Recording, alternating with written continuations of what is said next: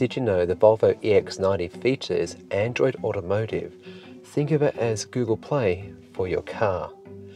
This is controlling everything from your HVAC, your car settings, your entertainment and more.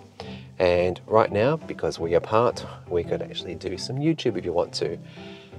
Oh, and Not Just Bikes just released a new video. Awesome, great channel. Check it out below.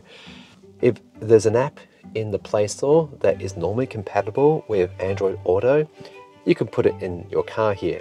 And so when you sign into the car, it's just like signing into any Google account. And that means the calendar is synced, your logins are synced, so on and so forth.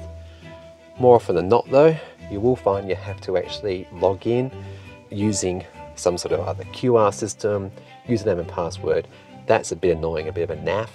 And if you are already in the Android system, you're going to have to use this. There's no way to do wireless Android Auto.